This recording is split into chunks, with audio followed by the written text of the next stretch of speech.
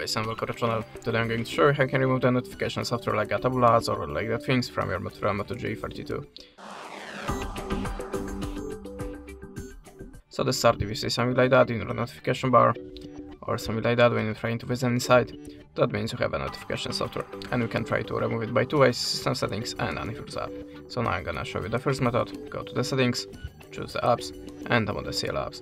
Now check the list, and if you see something strange, the app that you have not installed by yourself before, the app that you not recognize the name of it, just click on it, choose you install, and OK. Now just go back to the app list, then look for your web browser. Tap on the storage and cache, and tap on the manage space. Choose the clear all data, and OK. After that, your web browser should be free from notification software. But if the doing doesn't work for you, you can also try to download antivirus app, so go to the Play Store and look for the best antivirus app for you. I'm always using Avast, so we can launch it now. Tap on the get started, next, and skip. Close to ads.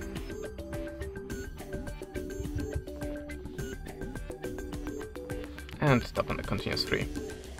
Close the ad again, and tap on the start scan. Allow a permission, and click the switch on next to it. Go back to the app, and always use the deep scan. And after the scanning process, all of the unwanted softwares and viruses should be deleted from your phone. That's it. Thanks for watching, leave us a subscribe and a comment, and goodbye.